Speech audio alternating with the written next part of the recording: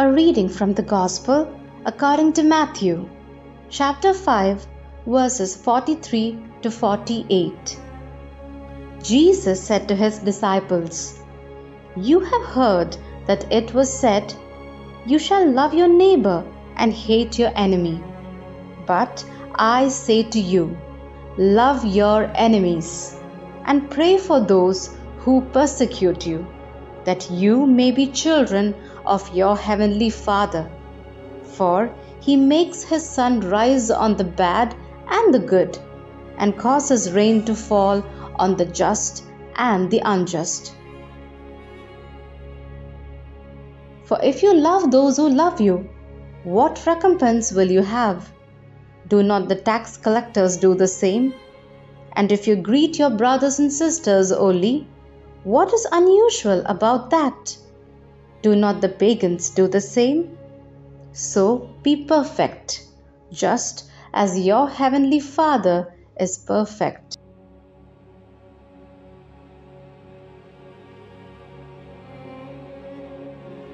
Love your enemies. We do well today to repeat these words to ourselves and apply them to those who treat us badly, who annoy us, whom we find hard to accept, who trouble our serenity. Love your enemies. Do not worry about the malice of others, about those who think ill of you. Instead, begin to disarm your heart out of love for Jesus. For those who love God have no enemies in their hearts.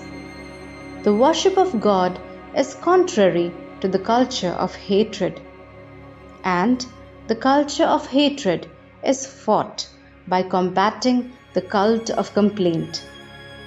How many times do we complain about the things that we lack, about the things that go wrong? Jesus knows about all the things that don't work. He knows that there is always going to be someone who dislikes us, or someone who makes our life miserable. All he asks us to do is pray and love.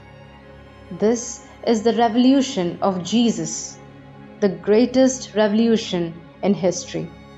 From hating our enemy to loving our enemy. From the cult of complaint to the culture of gift. If we belong to Jesus, this is the road we are called to take. There is no other.